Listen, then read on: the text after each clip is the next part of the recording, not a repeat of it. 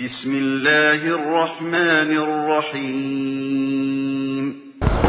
الحمد لله رب العالمين والصلاة والسلام على أشرف الأنبياء والمرسلين وعلى آله وصحبه ومن تبعهم بإحسان إلى يوم الدين أما بعد فأعوذ بالله من الشيطان الرجيم بسم الله الرحمن الرحيم فأعوذ بالله من اللهم صل على محمد وعلى آل محمد كما صليت على إبراهيم وعلى آل إبراهيم إنك حميد مجيد اللهم بارك على محمد وعلى آل محمد كما باركت على إبراهيم وعلى آل إبراهيم إنك حميد مجيد அன்புள்ள மாணவர்களே, எல்லாம் உள்ள அல்லாஹ்வின் பேரருளால் பெரும் கிருபையினால் தொடர்ச்சியாக நடைபெற்று வருகிற நமது இல்லந்தோறும் இஸ்லாமிய வகுப்பில் ஆன்லைன் வகுப்பில் அகீதாவினுடைய பாடத்தின் 5வது வகுப்பிற்குள் வந்திருக்கிறோம்.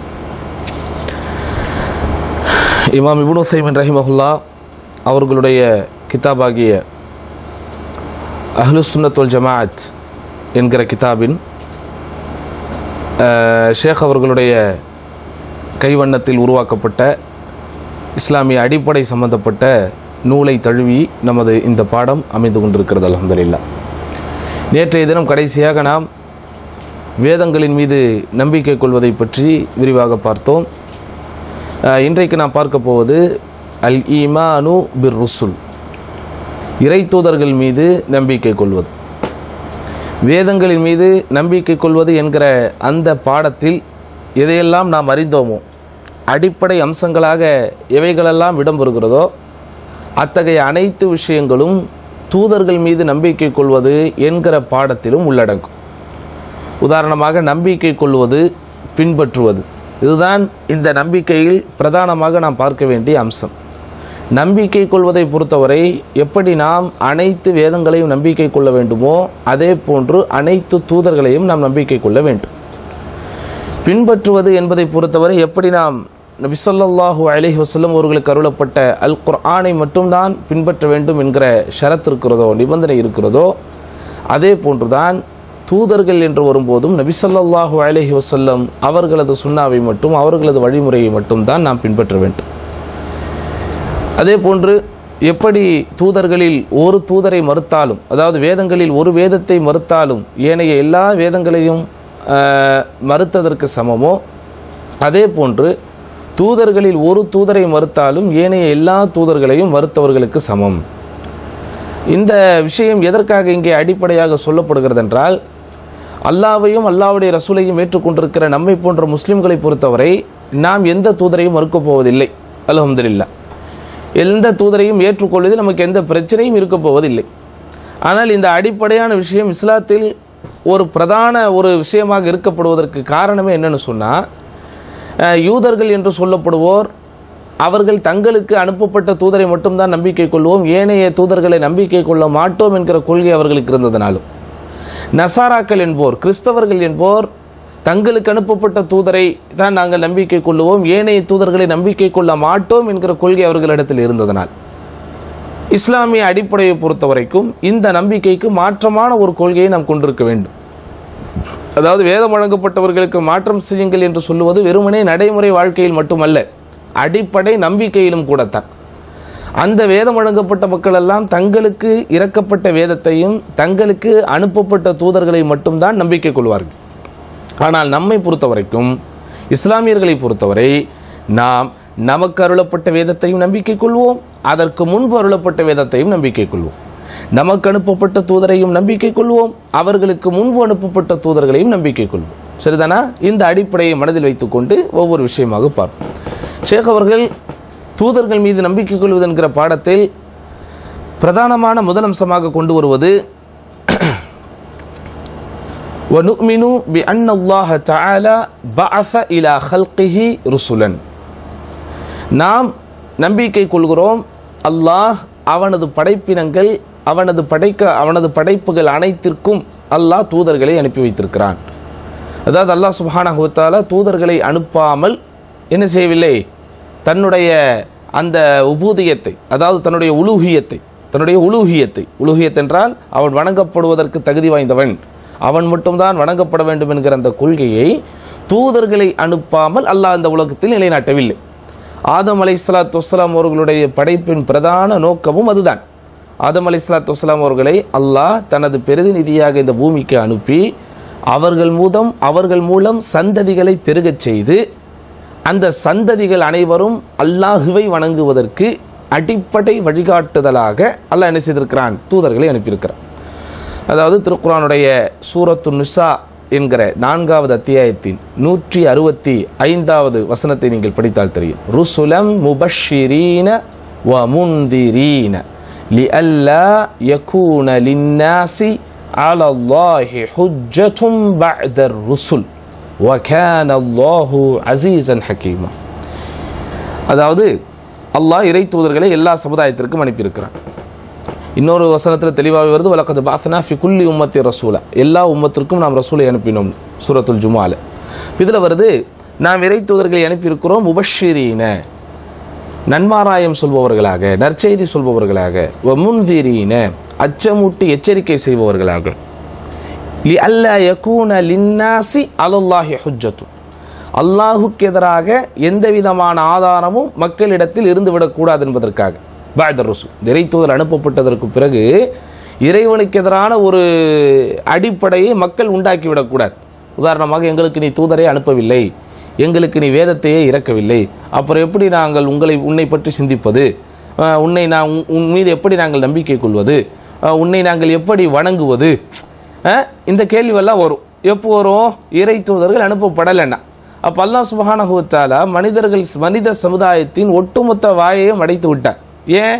லிஅல்லா யகூன லின்னாஸி அலல்லாஹி ஹுஜ்ஜத்துன் பஅத ருசுல், இறை தூதர்களுக்கு பிறகு இந்த மக்களுக்கு அல்லாஹுக்கு எதிராக எந்த ஒரு சான்றையும் உருவாக்கிவிடக்கூடாது என்பதற்காக. வ கான அல்லாஹு அஸீஸன் ஹகீமா, அல்லாஹ் யாவரையும் மிகைத்தவனாகவும் மதிநுட்ப மிகுந்தவனாகவும் இருக்கிறான். அப்போ அல்லாஹ் சுப்ஹானஹு வ தஆலா இறை தூதர்களை அனுப்பியதன் நோக்கமே அவன் வணங்கப்படுவதை மக்களுக்கு சொல்ல வேண்டும் என்பதற்காகத்தான். அப்போ இதிலிருந்து நமக்கு ஒரு அடிப்படை விளங்குகிறது. இந்த உலகத்தை அல்லாஹ் படைத்ததற்கு காரணம், இறை தூதர்களை அனுப்பியதற்கு காரணம், இறை வேதங்களை இறக்கியதற்கு காரணம் அவன் வணங்கப்பட வேண்டும் என்பதுதான். மற்றது எல்லாமே அடுத்த விஷயம்தான். அரசியல் ரீதியாக மக்களுக்கு எழுச்சியை ஏற்படுத்துவது, பொருளாதார ரீதியான வழிகாட்டுதல்களை தருவது, அல்லது கல்வி வேலை வாய்ப்பு என்று நாம் சொல்வது, சமூக வாழ்வு என்று சொல்லுவது, இதெல்லாம் அப்புறம் தான். அதெல்லாம் மனித வாழ்வில் முக்கியம்தான், அதில் மாற்றுக்கருத்து கிடையாது. ஆனால் இவைகள் எல்லாமே அல்லாஹுவை வணங்குதல் அப்படிங்கிற அந்த அம்சத்திற்கு பிறகுதான் என்ன செய்யணும்? அவைகள் கவனிக்கப்பட வேண்டும். அல்லாஹுவை வணங்குதல் என்கிற அந்த ஒரு அம்சம் இல்லாமல் எவ்வளவு பெரிய விஷயங்களை மனித சமூகம் கற்றுக்கொண்டாலும், எவ்வளவு பெரிய ஒரு எழுச்சியை மனித சமூகம் தனக்குள் ஏற்படுத்தி கொண்டாலும் என்ன செய்ய முடியாது? அவர்களுடைய வாழ்வில் வெற்றி பெற முடியாது. அடுத்து இப்போ ரொம்ப ஒரு முக்கியமான ஒரு விஷயம், வனுமினு பி அன்ன அவ்வலஹும் நூஹுன் வ ஆகிரஹும் முஹம்மதுன் ஸல்லல்லாஹு அலைஹி வஸல்லம் அஜ்மஈன். அந்த இறை தூதர்களில் முதலாம் அவர் நூஹ் அலைஹிஸ்ஸலாம், கடைசியானவர் முஹம்மது ஸல்லல்லாஹு அலைஹி வஸல்லம் அப்படிங்கிறத நம்ம புரிஞ்சுக்கிட்டோம். சரிதானா? இது சமுதாயத்தில் சர்ச்சைக்குரிய ஒன்றாகவே பார்க்கப்படுகிறது. ஏன்னா பொதுவாகவே சமுதாயத்திலே ஒரு கருத்து நிலவுகிறது, நூஹ் அலைஹிஸ்ஸலாம் அவர்களுக்கு முன்பு இத்ரீஸ் அலைஹிஸ்ஸலாம் அவர்கள் அனுப்பப்பட்டிருக்கிறார்கள், நூஹ் அலைஹிஸ்ஸலாம் அவர்களுக்கு முன்பு இத்ரீஸ் அலைஹிஸ்ஸலாம் அவர்கள் தூதுவராக அனுப்பப்பட்டிருக்கிறார். இன்னும் சில வரலாற்று ஆசிரியர்கள் சொல்லுகிறார்கள், நூஹ் அலைஹிஸ்ஸலாத்து வஸ்ஸலாம் அவர்களுடைய பாட்டனார் தான் இத்ரீஸ் அலைஹிஸ்ஸலாத்து வஸ்ஸலாம். இப்படியெல்லாம் கருத்துக்கள் நிலவுகிறதே தவிர அந்த கருத்துக்களுக்கு உறுதியான ஆதாரம் இல்லை. ஆனால் திருக்குர்ஆனுடைய வசனங்களின் அடிப்படையிலும் ஹதீஸு ஷஃபாஆ என்று சொல்லப்படக்கூடிய பரிந்துரை பற்றிய ஒரு ஹதீஸ், அது பெரும்பான்மையானவர்கள் அறிந்து வைத்திருப்பீர்கள். மறுமை நாளில் அல்லாஹ் சுப்ஹானஹு வ தஆலா தன்னுடைய ஹபீப் ஸல்லல்லாஹு அலைஹி வஸல்லம் முஹம்மது ஸல்லல்லாஹு அலைஹி வஸல்லம் அவர்களுக்கு பரிந்துரை செய்வதற்குண்டான ஒரு பாக்கியத்தை அல்லாஹ் தருவான். அது இன்ஷா அல்லாஹ் மறுமை சம்பந்தப்பட்ட பாடத்தில் விரிவாகவே அதை பற்றி நம்ம பார்ப்போம். அந்த பாடத்தில் அல்லது அந்த ஹதீஸில் மனிதர்கள் நூஹ் அலைஹிஸ்ஸலாம் அவர்களை நோக்கி வரும்போது, நீங்கள் தான் அவ்வலுர் ருசுல், இறை தூதர்களில் முதன்மையானவராக இருக்கிறீர், நீங்க போய் எங்களுக்கு பரிந்து பேசுங்க அப்படின்னு அவங்க சொல்லுவதாக அந்த ஹதீஸில் வரும்.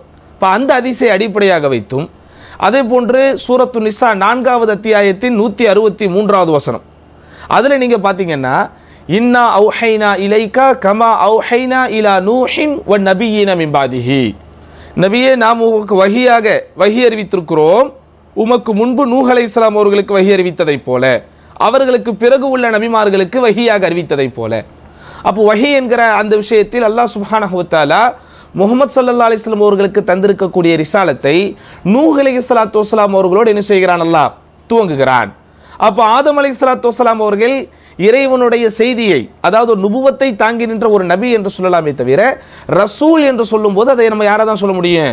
நூஹ் அலைஹிஸ்ஸலாத்து வஸ்ஸலாம் அவர்களைத்தான் முதலாம் அவராக குறிப்பிட முடியும். அதே போன்று இறை தூதர் நபிகள் நாயகம் ஸல்லல்லாஹு அலைஹி வஸல்லம் அவர்கள் அல்லாஹுவின் இறுதியான தூதராக இருக்கிறார் அப்படிங்கிறதுக்கு ஆதாரமாக அமையக்கூடிய வசனம் சூரத்துல் அஹ்ஸாப் 33வது அத்தியாயத்தின் 40வது வசனம்.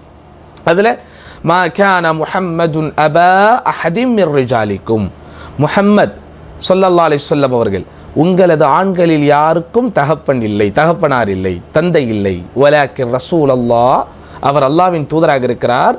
வஹாத்தமன் நபியீன், அவர் நபிமார்களின் முத்திரையாக இருக்கிறார், இறுதியாக இருக்கிறார், இறுதி வடிவமாக இருக்கிறார். அப்ப இந்த வசனத்தை நாம் நன்றாக சிந்தித்து பார்க்கிற போது நபி ஸல்லல்லாஹு அலைஹி வஸல்லம் அவர்களோடு தூதுத்துவம் என்பது முற்றுப்பட்டு விட்டது. நபி ஸல்லல்லாஹு அலைஹி வஸல்லம் அவர்களுக்கு பிறகு தூதுத்துவம் என்பது இல்லை. அல்லாஹ்வின் தூதர் ஸல்லல்லாஹு அலைஹி வஸல்லம் பொறுத்தவரை அல்லாஹ் நபியாகவும் ரசூலாகவும் அனுப்பியிருப்பதனால் இங்கே காத்தபன் நபியீன், நபிமார்களின் முத்திரை என்று சொல்லியிருந்தாலும் நபிமார்களின் இறுதி என்று சொன்னாலும் அந்த நபித்துவம் என்பது ரசூல் ஸல்லல்லாஹு அலைஹி வஸல்லம் முடிந்து விடுகிறது. ரசூல் ஸல்லல்லாஹு அலைஹி வஸல்லுக்கு பிறகு யாதொரு நபியும் இல்லை, யாதொரு ரசூலும் இல்லை. அப்படிங்கிறத நம்ம என்ன செய்யணும்? புரிந்து கொள்ள வேண்டும். இதுதான் தூதர்கள் மீது நம்பிக்கை கொள்வதில் நாம் புரிந்து கொள்ள வேண்டிய அடிப்படையான முதல் விஷயம். அடுத்து, இப்ப இந்த இறை தூதர்களில் முதலாம் அவர் யார் என்று தெரிந்துவிட்டது, கடைசியானவர் யார் என்று தெரிந்துவிட்டது. அப்போ அந்த முதலாம் அவருக்கும் கடைசியானவருக்கும் இடையில் அல்லாஹ் சுப்ஹானஹு வ தஆலா ஏராளமான இறை தூதர்களை அனுப்பியிருக்கிறார். எந்த சமுதாயத்தையும் அல்லாஹ் என்ன செய்யவில்லை? விட்டு வைக்கவில்லை. வலகத் பஅஸ்னா ஃபீ குல்லி உம்மத்திர் ரசூலா அன் இஅ்புதுல்லாஹ வஜ்தனிபுத் தாகூத். நாம் எல்லா சமூகத்திற்கும் இறை தூதரை அனுப்பியிருக்கிறோம். அவர் அல்லாஹ்வை வணங்குங்கள், அல்லாஹ் அல்லாதவர்களை வணங்காதீர்கள் என்று அவர் போதனை விடுப்பார் அப்படின்னு குர்ஆன்ல அல்லாஹ் சொல்லியிருக்கிறார். அப்போ நூஹ் அலைஹிஸ்ஸலாத்து வஸ்ஸலாம் அவர்கள் முதலாம் அவராக இருந்தாலும் இறுதி தூதர் நபி ஸல்லல்லாஹு அலைஹி வஸல்லம் அவர்கள் இறுதியானவர்களாக இருந்தாலும் இடைப்பட்ட இறை தூதர்களை பற்றி நாம் சில விஷயங்களை தெரிந்து கொள்ள வேண்டும். அதில் வஅன் அஃதலஹும், அந்த இறை தூதர்களில் ஆகச் சிறந்தவர், மிகவும் சிறந்தவர் முஹம்மது ஸல்லல்லாஹு அலைஹி வஸல்லம். சும்ம, பிறகு இப்ராஹிம் அலைஹிஸ்ஸலாம். சும்ம, பிறகு மூசா அலைஹிஸ்ஸலாம். சும்ம, பிறகு நூ அலைஹிஸ்ஸலாம் மற்றும் ஈசா அலைஹிஸ்ஸலாம். இங்க நீங்க நல்லா புரிஞ்சுக்கிட்டீங்கன்னா, இந்த அரபி வாசகத்தை கொஞ்சம் நல்லா பார்த்தீங்கன்னா, நபி ஸல்லல்லாஹு அலைஹி வஸல்லம் அவர்களுக்கு பிறகு பேர் கூறப்பட்ட இப்ராஹிம் அலைஹிஸ்ஸலாம் அவர்களுக்கு பேர் சும்ம அப்படிங்கிறாங்க. சும்மன்னா தென், பிறகு. அதே போன்று இப்ராஹிம் அலைஹிஸ்ஸலாத்துக்கு அடுத்து மூசா அலைஹிஸ்ஸலாம், பிறகு. மூசா அலைஹிஸ்ஸலாமுக்கு பிறகு நூ அலைஹிஸ்ஸலாம், அதற்கு பிறகு ஈசா அலைஹிஸ்ஸலாம்னு சொல்லப்படலை. நல்லா நீங்க பாருங்க, நல்லா அக்கீதாவுடைய படத்தை நல்லா கவனிக்கணும்.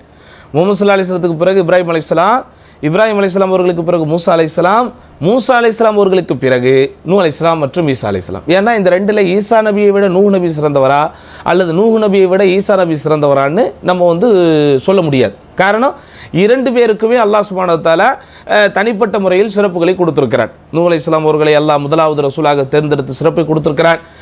950 ஆண்டு காலம் தன்னுடைய சமூக மக்களுக்கு மத்தியில் அவர் அல்லாஹ்வை பற்றி சொல்லக்கூடிய ஒரு நீண்ட நெடிய பாக்கியத்தை கொடுத்திருக்கிறார்.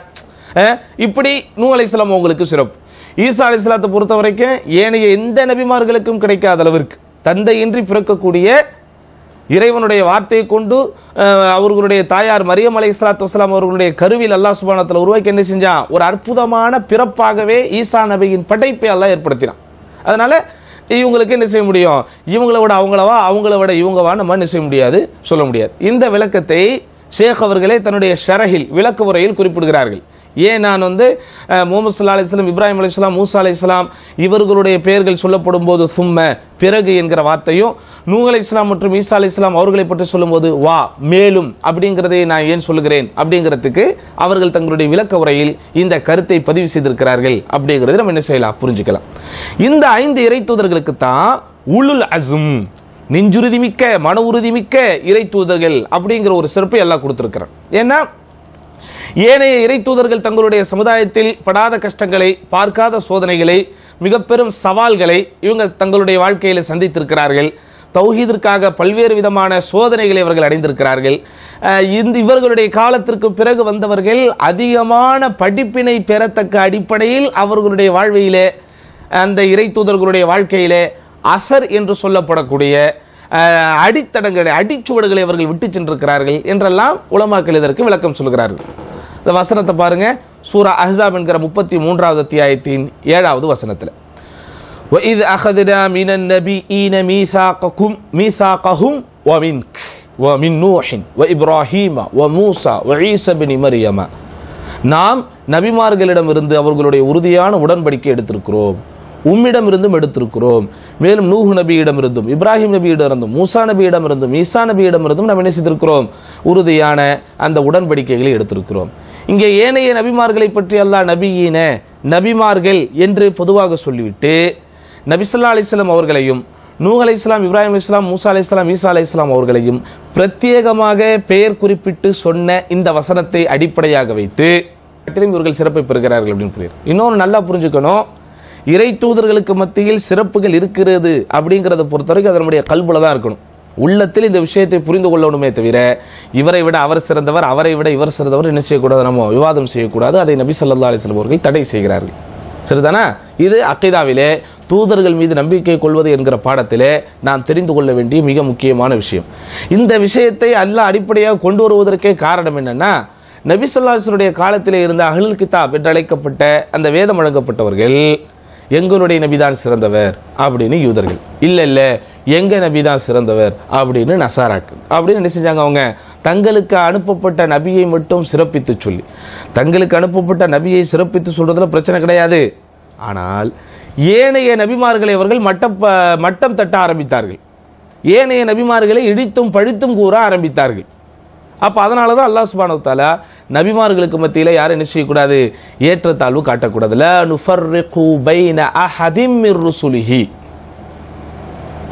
நம்ம ஓத வேண்டிய, அதாவது அடிக்கடி ஓதி பார்க்க வேண்டிய ஒரு வசனம். நாம் இறை தூதர்களுக்கு மத்தியில் யாருக்கும் நாங்கள் என்ன செய்ய மாட்டோம், ஏற்றத்தாழ்வு கற்பிக்க மாட்டோம், இது நம்முடைய கொள்கை. ஆனால் அந்த இறை தூதர்கள் தங்களுடைய சமுதாயத்தில் சந்தித்த சோதனைகள், அவர்கள் விட்டு சென்ற தடங்கள், அவர்களுடைய வாழ்விலே அவர்கள் பட்ட கஷ்டங்கள், இறைவனுக்காக அவர்கள் மேற்கொண்ட அர்ப்பணிப்புகள், இவைகளை வைத்து சிலரை விட சிலரை அல்லாஹ் மேம்படுத்தி இருக்கிறார். அதுதான் தில்க ருசுலு ஃபத்தல்னா பஅதஹும் அலா பஅதின். நாம் இந்த இறை தூதர்களில் சிலரை விட சிலரை மேம்படுத்தி வைத்திருக்கிறோம். அப்ப அல்லாஹ் மேம்படுத்தி வச்சிருக்கிறான். நம்ம என்ன செய்யக்கூடாது, இவரை விட அவர் சிறப்பு, அவருடைய இவர் சிறப்புன்னு விவாதம் பண்ணக்கூடாது. அல்லாஹ் யாருக்கு தனிப்பட்ட சிறப்புகளை கொடுத்திருக்கிறானோ அந்த சிறப்புகளை நம்ம உள்ளத்திலே உள்வாங்கி நம்ம எல்லா இறை தூதர்களையும் நம்பிக்கை கொள்ள வேண்டும் அப்படிங்கறத நம்ம என்ன செய்யணும், புரிந்து கொள்ள வேண்டும். எல்லா இறை தூதர்களுக்கும் சிறப்பு இருக்கு அப்படிங்கறத நம்ம தெரிஞ்சுக்கிட்டோம். எல்லா இறை தூதர்களிலும் அந்த உலுல் அஸ்ம் என்று அறியப்படுகிற 5 இறை தூதர்களுக்கு தனிப்பட்ட முறையில் ஒரு சிறப்பு இருக்குங்கிறதையும் புரிஞ்சுக்கிட்டோம். இப்போ இறை தூதர் ஸல்லல்லாஹு அலைஹி வஸல்லம் அவர்களை, அவர்களுக்கு வழங்கப்பட்ட ஷரியத்தை நம்ம எப்படி புரிஞ்சுக்கணும்?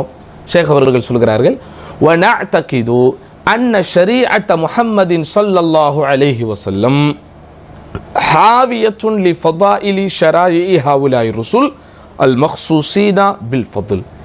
இறைவனுடைய அந்த சிறப்பை கொண்டு, இறைவனுடைய அருளை கொண்டு சிறப்பிக்கப்பட்ட இந்த இறை தூதர்களுடைய வரிசையில் இறுதி வடிவம்தான் இறை தூதர் ஸல்லல்லாஹு அலைஹி வஸல்லம் வழங்கப்பட்ட இந்த ஷரியத். அதாவது நபி ஸல்லல்லாஹு அலைஹி வஸல்லம் அவர்களுக்கு அல்லாஹ் சுப்ஹானஹு வ தஆலா என்ன செய்யல, புதியதாக ஒரு ஷரியத்தை கொடுக்க. புதியதான ஒரு ஷரியத்னா புதியதான ஒரு இறைவனை பற்றி சொல்லவோ, புதியதோர் மார்க்கத்தை வழிபடவோ அல்லாஹ் வந்து என்ன செய்யல சொல்லு. இந்த இறை தூதர் ஸல்லல்லாஹு அலைஹி வஸல்லம் முன்பு அனுப்பப்பட்ட இறை தூதர்கள் எந்த இறைவனை பற்றி சொன்னார்களோ, எந்த அல்லாஹ்வை பற்றி சொன்னார்களோ, அதே அல்லாஹ்வை பற்றி தான் முஹம்மது ஸல்லல்லாஹு அலைஹி வஸல்லம் அவர்களும் சொன்னார்கள். அதைத்தான் அல்லாஹ் திருமறை குர்ஆனில் 42வது அத்தியாயத்தின் 13வது வசனத்திலே குறிப்பிடுகிறார். ஷரஅ லக்கும் மினத்தீன், இந்த தீனில், இந்த மார்க்கத்தில் அவன் உங்களுக்கு ஷரியத்தாக அமைத்திருக்கிறான், மார்க்கமாக ஏற்படுத்தியிருக்கிறான். மா வஸ்ஸா பிஹி நூஹன், எதை கொண்டு நூஹுக்கு அல்லாஹ் உபதேசித்தானோ, வல்லதி அவ்ஹைனா இலைக்கா, மேலும் எதை உமக்கு அல்லாஹ் வகியாக நாம் அறிவித்தோமோ, எதை நாம் உமக்கு வகியாக அறிவித்தோமோ, எது நூஹுக்கு, இறை தூதர் நூஹுக்கு மார்க்க செய்தியாக சொல்லப்பட்டதோ, உபதேசமாக சொல்லப்பட்டதோ, எதை உமக்கு நாம் வகியாக அறிவித்தோமோ, வமா வஸ்ஸைனா பிஹி இப்ராஹீமா வ மூசா வ ஈசா, மேலும் இப்ராஹிம் நபிக்கும் மூசா நபிக்கும் ஈசா நபிக்கும் எதை நாம் வசியத்தாக வலியுறுத்தப்பட்ட ஒரு உபதேசமாக மார்க்க கடமையாக சொன்னோமோ, அதை தான் என்னது அது, அன் அகீமுத்தீன வலா தஃபர்ரகு ஃபீஹி, மார்க்கத்தை நிலைநாட்டுங்கள், அதிலே நீங்கள் பிரிந்து விடாதீர்கள். எதில் பிரிந்து விடக்கூடாது? அல்லாஹுவை வணங்கக்கூடிய விஷயத்திலே நீங்கள் பிரிந்து விடாதீர்கள். இறை தூதர் நபிகள் நாயகம் ஸல்லல்லாஹு அலைஹி வஸல்லம் முன்பு அனுப்பப்பட்ட இறை தூதர்கள் அவர்களுடைய சமுதாயத்திற்கு எப்படி அல்லாஹுவை மட்டுமே வணங்க வேண்டும், அல்லாஹ் அல்லாதவர்களை வணங்கக்கூடாது அப்படின்னு சொன்னாங்களோ, அதே மாதிரி இறை தூதராகிய முஹம்மது ஸல்லல்லாஹு அலைஹி வஸல்லம் அவர்களாகிய நீங்களும் உங்களுடைய மக்களுக்கு என்ன செய்யுங்க? அல்லாஹ்வை மட்டுமே வணங்கணும். அதில் எந்த விதமான பிரிவு உங்களுக்கு வந்துவிடக்கூடாது. அப்போ இந்த வசனத்தின் மூலம் நமக்கு தெளிவாக தெரிவது என்ன? இறை தூதர்கள் எல்லோரும் கொண்டு வந்தது ஒரே மார்க்கம்தான். எந்த இறை தூதரும் அவரவருடைய மன இச்சையின் பிரகாரம் என்ன செய்யல? வித்தியாசமான வேறுபடக்கூடிய மாறுபடக்கூடிய மார்க்கத்தை கொண்டு வரல. ஏன்? இந்த இறை தூதர்கள் எல்லோரும் வித்தியாசமான நபர்களாக இருந்தாலும் இவர்களெல்லாம் படைத்த இறைவன் ஒருவன் தான். இவர்களெல்லாம் படைத்த இறைவன் யாரு? ஒருவன் தான். அப்ப அந்த இறைவன் புறத்திலிருந்து வந்த அந்த தீனும் ஒன்றுதான், அந்த மார்க்கமும் ஒன்றுதான். அப்ப அதனால இறை தூதர்களுக்கு இடையில் எந்த பேதமும் இல்லை, எந்த ஏற்றத்தாழ்வும் இல்லை. இந்த விஷயங்களை அக்கீதா ஆசிரியர்கள் வலியுறுத்தி சொல்வதற்குண்டான அடிப்படை காரணமே இறை தூதர்கள் எல்லோரும் நமக்குரியவர்கள் அப்படிங்கிற நம்பிக்கை முஸ்லிம்களுடைய உள்ளத்தில் ஆழமாக பதிய வேண்டும். உதாரணமாக ஒரு உதாரணத்திற்கு சொல்கிறேன். கிறிஸ்தவர்கள் அடிப்படை அறிவில்லாத சில பேர் நம்மை கோபப்படுத்துகிறோம் என்கிற பேரிலே அல்லது நம்மை கோபப்படுத்துவதாக நினைத்துக் கொண்டு நம்முடைய தூதர் முகமது ஸல்லல்லாஹு அலைஹி வஸல்லம் ஏசுகிறார்கள் என்று வைத்துக் கொள்ளுங்கள். எல்லாரும் அப்படி செய்ய மாட்டாங்க. யாராவது அறியாமையில் அப்படி செஞ்சா நம்ம பதிலுக்கு அவங்க இறை தூதரை ஏசலாமா? அல்லது மூசா அலைஹிஸ்ஸலாம் அவர்கள் எந்த சமுதாயத்திற்கு தூதராக அனுப்பப்பட்டாரோ அவர்களுடைய தூதரை சிறப்பித்து காட்டுவதற்கு நம்முடைய உயிரினும் மேலான ரசூல் ஸல்லல்லாஹு அலைஹி வஸல்லம் அவர்களை இகழ்ந்தோ அல்லது இழிவுபடுத்தி ஏதாவது பேசினால் நாம் அவர்களுடைய தூதரை இழிவுபடுத்தி பேச முடியுமா? அப்படி நம்ம பேச முடியாது. அப்படி பேசவும் கூடாது. ஏன்? அந்த எல்லா இறை தூதர்களும் நமக்கு வேண்டப்பட்டவர்கள். எல்லா இறை தூதர்களும் அல்லாஹ்வினுடைய அடியார்கள். நம்முடைய தூதர் முகமது ஸல்லல்லாஹு அலைஹி வஸல்லம் அவர்கள் எதை மார்க்கமாக மக்களுக்கு சொன்னார்களோ, எந்த இறைவனை வணங்க வேண்டும் என்று தௌஹீதை போதித்தார்களோ, அதே தௌஹீதை தான் ஏனைய இறை தூதர்களும் போதித்திருக்கிறார்கள் என்கிற வகையில் எல்லா இறை தூதரும் எப்படி பார்க்கணும்? ஒரே மாதிரி தான் பார்க்கணும், நம்பிக்கை என்கிற விஷயத்தில். அடுத்து ஷேக் அவர்கள் ரொம்ப இம்பார்ட்டண்ட்டான ஒரு பாயிண்ட்டை கொண்டு வராங்க. அதாவது அடுத்து நம்ம என்ன பார்க்க போறோம்னா, ஒரு ரொம்ப முக்கியமான ஒரு விஷயத்தை ஷேக் அவர்கள் நமக்கு சொல்லுகிறார்கள். இப்போ இறை தூதர்களுடைய சிறப்பு நமக்கு தெரிஞ்சிருச்சு. அந்த இறை தூதர்களிலேயே ஒரு 5 இறை தூதர்களுக்கு பிரத்யேகமான சிறப்பு இருக்கணும் நமக்கு தெரிஞ்சிருச்சு. அவர்கள் அனைவரையும் அல்லாஹ் சுப்ஹானஹு வ தஆலா தேர்ந்தெடுத்திருக்கிறான், வஹியை கொடுத்து அவர்களை சிறப்பித்திருக்கிறான். அப்படிங்கிற சிறப்புகள் அவர்களுக்கு இருந்தாலும் அடிப்படையாக ஒரு விஷயத்தை புரிந்து கொள்ள வேண்டும். வனுமினு பிஅன்ன ஜமீஅர் ருசுலி பஷரும் மக்லூக். எல்லா இறை தூதர்களுமே அல்லாஹ்வால் படைக்கப்பட்ட மனித படைப்பு தான். அப்படின்னா என்ன அர்த்தம்? ஜின் இனத்திலிருந்து அல்லாஹ் நமக்கு என்ன செய்யல? தூதுவர்களை அனுப்பவில்லை. மாணவர்கள் என்கிற இனத்திலிருந்து அல்லாஹ் நமக்கு தூதுவர்களை அனுப்பவில்லை. அல்லாஹ் நமக்கு தூதுவர்களாக அனுப்பியது நம்மை போன்ற மனித இனத்தில் இருந்துதான். லைஸ லஹும் மின் ஹஸாயிஸ் ருபூபியத்தி ஷை. அவர்களுக்கு தெய்வீக சக்தி எதுவும் இல்லை, படைத்து பரிபாலிக்கும் ஆற்றல் எதுவும் இல்லை. அப்ப எந்த இறை தூதராக இருந்தாலும் எல்லா இறை தூதரும் அல்லாஹ்வால் படைக்கப்பட்டவர் அப்படிங்கிறது உண்மைன்னு சொன்னா அப்ப அவருக்கு என்ன கிடையாது? படைப்பாற்றல் கிடையாது. ஈசா அலைஹிஸ்ஸலாம் அவர்கள் தங்களுடைய காலத்துல நிறைய அற்புதங்களை நிகழ்த்தியிருக்கிறார்கள் என்றால் அதை அல்லாஹ்வே சொல்லி காட்டுகிறான். பீதினி என்று சொல்லுவான். அதாவது என்னுடைய அனுமதியை கொண்டுதான் நீங்கள் அதை செய்தீர்கள், என்னுடைய அனுமதியை கொண்டுதான் நோயாளிக்கு நிவாரணம் கொடுத்தீர்கள், என்னுடைய அனுமதியை கொண்டுதான் நீங்க என்ன செஞ்சீங்க? அந்த குஷ்டரோகியை குணப்படுத்தினீர்கள் அப்படிங்கிற மாதிரியான வசனங்கள் வரும். அப்ப இறை தூதர்கள் வாழ்வில் அற்புதங்கள் நிகழ்ந்ததனால் அவர்களுக்கு தெய்வீக சக்தி இருப்பதாக நம்ம என்ன செய்யக்கூடாது? நம்பிவிடக்கூடாது. அவர்களுக்கு படைத்து பரிபாலிக்கும் ஆற்றலில் எந்த விதமான பங்கும் இல்லை அப்படிங்கிறத நம்ம என்ன செய்யணும்? தெளிவாக புரிந்து கொள்ள வேண்டும். இந்த விஷயத்தை போட்டுவிட்டு ஷேக் அவர்கள் தங்களுடைய ஷரஹில் அற்புதமான ஒரு விளக்கத்தையும் தருகிறார்கள். நபிமார்களுக்கே படைத்து பரிபாலிக்கும் ஆற்றல் இல்லை என்று சொல்லும்போது மற்ற யாராக இருந்தாலும் அவர்கள் நபிமார்களுக்கு அடுத்த ஸ்டேஜில் தான் வருவார்கள். இந்த உலகத்தில் நம்ம அவுலியாக்கள் என்று யாரை மதிக்கிறோமோ, அல்லாஹ்வின் நேசர்கள் என்று நாம் யாரை நினைக்கிறோமோ, யாராக இருந்தாலும் அவர்கள் எல்லோருமே சிறப்புகள் என்று பார்க்கும்போது நபிமார்களுக்கு அடுத்து தான் வருவார்கள். அப்படிதானே? அப்ப நபிமார்களுக்கே ருபூபியத் என்கிற தன்மை இல்லை, படைத்து பரிபாலிக்கும் ஆற்றலில் பங்கு இல்லை, அவர்களுக்கே தெய்வீக சக்தி இல்லை எனும்போது மற்றவர்களுக்கு இருப்பதை எப்படி நம்ம நம்ப முடியும்? மற்றவர்களுக்கு இருப்பதை எப்படி ஏற்க முடியும்? அப்படிங்கிற அந்த விளக்கத்தை ஷேக் அவர்கள் என்ன செய்வாங்க? தங்களுடைய அந்த விரிவுரையில் ரொம்ப விரிவாக பேசுவார்கள்.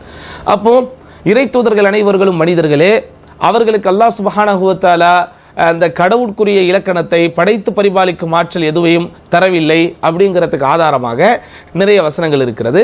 அதிலே அல்லாஹ் அவனுடைய இறை தூதர்களில் முதலாவது தூதுவராக அனுப்பியிருக்கக்கூடிய நூஹ் அலைஹிஸ்ஸலாம் அவர்களை பற்றி அல்லாஹ் சொல்லும்போது, நூஹ் அலைஹிஸ்ஸலாம் அவர்கள் சொன்னதாக சூரா ஹூத் 11வது அத்தியாயம் 31வது வசனத்தில் அல்லாஹ் குறிப்பிடுகிறார்.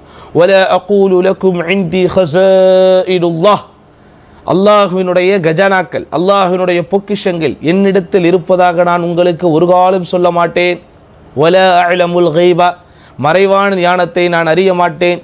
வலா அகூலு இன்னி மலக்குன், நான் ஒரு வானவர் என்றும் சொல்ல மாட்டேன். பாருங்க நபிமார்களுடைய தன்னடக்கத்தை. நபிமார்கள் இறைவன் புறத்திலிருந்து வஹியை பெற்றவர்கள் என்கிற காரணத்தினால் அவர்கள் எப்போதும் மக்கள் படைசூழ இருப்பார்கள்.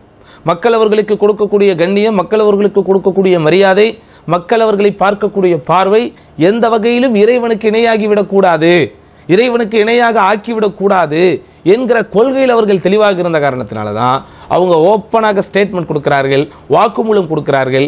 நான் என்னிடத்தில் அல்லாஹ்வுடைய பொக்கிஷங்கள் இருப்பதாக சொல்ல மாட்டேன், மறைவானவற்றை அறிபவன் அல்ல, மேலும் நான் ஒரு வானவர் என்றும் சொல்ல மாட்டேன். அதே போன்று பாருங்கள், وأمر الله تعالى محمدا وهو آخرهم أن يقول, அதே போன்ற அந்த இறை தூதர்களில் கடைசியானவராக அனுப்பப்பட்ட முஹம்மது ஸல்லல்லாஹு அலைஹி வஸல்லம் அவர்களுக்கு அல்லாஹ் சொல்கிறான், அவர்கள் சொன்னதாக சொல்கிறான், லா அகூலு லகும் இன்தி ஹஸாயினுல்லாஹ், அல்லாஹ்வுடைய பொக்கிஷங்கள் என்னிடத்தில் இருப்பதாக நான் கூற மாட்டேன். வலா அஅலமுல் கைப, மறைவானவற்றை நான் அறிய மாட்டேன். வலா அகூலு லகும் இன்னி மலக்குன், நான் ஒரு மலக்கு என்றும் சொல்ல மாட்டேன். அப்போ இறை தூதர்களுக்கே மறைவான ஞானம் இல்லை, இறை தூதர்களே அல்லாஹ்வுடைய பொக்கிஷங்களை அறிய மாட்டார்கள் எனும் போது மற்றவர்கள் எப்படி அறிவார்கள்? இன்றைக்கு நம்முடைய சமுதாயத்தில் அல்லாஹ் காப்பாற்ற வேண்டும், அல்லாஹ் நாடியவர்களை தவிர இன்னும் கூட என்ன செய்கிறார்கள்? அறியாமையின் காரணத்தினால் மக்கள் அவுலியாக்களுக்கு பிரத்யேகமான சக்தி இருக்கிறது என்று நம்பிக்கை கொண்டு அவர்கள் கஷ்டங்களை நீக்கி விடுவார்கள், நம்மை விட்டு நம்மை பீடித்திருக்கக்கூடிய முசீபத்தை அவர்கள் நீக்கி விடுவார்கள் என்ற நம்பிக்கை கொண்டு இறைவனுக்கு இணை வைக்கக்கூடிய காரியங்களை செய்து கொண்டிருக்கிறார்களா இல்லையா? நாம் யாரையும் புண்படுத்துவதற்காக இந்த கருத்தை சொல்லவில்லை, எல்லோரையும் பண்படுத்துவதற்காக இந்த கருத்தை நாம் சொல்லுகிறோம். சரிதானா? அப்போ இறை தூதர்கள் அதிலே விதிவிலக்கு இல்லாமல் இவ்வளவு நேரம் இறை தூதர்களுடைய சிறப்புகள் சொல்லப்பட்டதற்கு காரணமே என்னன்னா, இவ்வளவு சிறப்புகள் வழங்கப்பட்டிருக்கிற அவர்களே நாங்கள் வணங்கப்படுவதற்கு தகுதி வாய்ந்தவர்கள் அல்ல, இறைவனுடைய பொக்கிஷங்களை நாங்கள் அறிய மாட்டோம், மறைவான ஞானத்தை நாங்கள் அறிய மாட்டோம் அப்படின்னு அவங்க சொல்றாங்க. இவ்வளவு சிறப்புகள் உள்ளவர்களே இப்படி சொல்லும் போது மற்ற மனிதர்களை பொறுத்த வரைக்கும் எப்படி அதை நம்ம புரிஞ்சுக்கணும். அதே போன்றுதான் பாருங்கள், இறை தூதர் ஸல்லல்லாஹு அலைஹி வஸல்லம் அவர்கள் சொன்னதாக அல்லாஹ் சுப்ஹானஹு வ தஆலா 7வது அத்தியாயம் 188வது வசனத்திலே, குல் லா அம்லிகு லி நஃப்ஸி நஃபஅன் வலா தர்ரா, நபியே நீங்கள் சொல்லிவிடுங்கள், எனக்கு நானே எந்த விதமான நன்மையும் எந்த விதமான தீமையும் செய்து கொள்ள சக்தி பெற மாட்டேன், இல்லா மாஷா அல்லாஹ், அல்லாஹ் நாடினாலே தவிர. எவ்வளவு ஒரு தெளிவான ஒரு வார்த்தை! இந்த ஒரு வார்த்தை போதாதா? தர்காக்களுக்கு சென்று தர்காக்களிலே அடக்கம் செய்யப்பட்டிருப்பவர்கள் இடத்திலே போய் கையேந்துகிறார்களே, அவர்கள் நம்மை பாதுகாப்பார்கள் என்று நம்புகிறார்களே, அவர்கள் சிந்திப்பதற்கு இந்த ஒரு வசனம் போதாதா? இறை தூதர் ஸல்லல்லாஹு அலைஹி வஸல்லம் அவர்கள் காலத்திலே எத்தனையோ நல்லோர்கள் வாழத்தானே செய்தார்கள். சிறப்புகள் அந்தஸ்துகள் என்கிற அடிப்படையில் பார்க்கும்போது நபிமார்களுக்கு அடுத்து அந்த நபிமார்களுக்கு உறுதுணையாக இருந்த நல்லோர்கள், குறிப்பாக சஹாபாக்கள், அவர்கள் யாருக்கும் தர்காக்கள் இல்லையே. சஹாபாக்களுக்கு பிறகு வந்த தாபியன்கள், தபவு தாபியன்கள், அவர்களில் யாருக்கும் தர்காக்கள் இல்லையே. ஒட்டுமொத்த இஸ்லாமிய உம்மாவும் சிறப்புகள் என்கிற அடிப்படையில் அந்தஸ்துகள் இருக்கிறது என்கிற அடிப்படையில் ஏற்றுக்கொண்டிருக்கக்கூடிய இமாம் அபு ஹனீஃபா ரஹிமஹுல்லா, இமாம் ஷாஃபிஈ ரஹிமஹுல்லா, இமாம் மாலிக் ரஹிமஹுல்லா, இமாம் அஹ்மத் இப்னு ஹம்பல் ரஹிமஹுல்லா, இவர்களுக்கெல்லாம் தர்காக்கள் இல்லையே. அப்போ நம்ம நன்றாக புரிந்து கொள்ள வேண்டும், இந்த அடிப்படை நம்முடைய ஆழ் மனதில் பதிய வேண்டும். நம்முடைய உறவுக்காரர்கள், சொந்த பந்தங்கள், நண்பர்கள் யாராவது அறியாமையின் காரணமாக அவர்கள் இது போன்று அடக்க ஸ்தலத்திலே அடக்கம் செய்யப்பட்டு போர்க்கிடத்திலே போய் பிரார்த்தனை செய்யக்கூடியவர்களாக இருந்தால் அவங்களுக்கெல்லாம் நம்ம என்ன செய்யணும்? இந்த செய்திகளை சொல்லி காட்டணும். பாருங்க, ஒரு இறை தூதர் சொல்றாரு, சிறப்பிக்கப்பட்டிருக்கிற இறை தூதர் சொல்றாரு, ல அம்லிகு லக்கும் தர்ரா ல அம்லிகு லினஃப்ஸி நஃபஅன் வலா தர்ரா, எனக்கு நானே எந்த விதமான பயனையும் செய்து கொள்ள முடியாது, தீமையும் செய்து கொள்ள முடியாது. எனக்கு தான் செய்ய முடியாது, மற்றவங்களுக்கு செய்யலாமா அப்படின்னு சொன்னா அதுக்கு அடுத்த வசனத்தை பாருங்க. சூரத்துல் ஜின் 72வது அத்தியாயத்தின் 21வது வசனம், குல் இன்னி லா அம்லிகு லக்கும் தர்ரன் வலா ரஷதா, நபியே சொல்லிவிடுங்கள், நிச்சயமாக நான் உங்களுக்கு எந்த தீமையையும் எந்த நேர்வழியையும் நன்மையையும் செய்வதற்கு சக்தி பெற மாட்டேன். குல் இன்னி லன் யுஜீரனி மினல்லாஹி அஹதுன், அல்லாஹ்வின் புறத்திலிருந்து என்னை யாராலும் பாதுகாக்க முடியாது.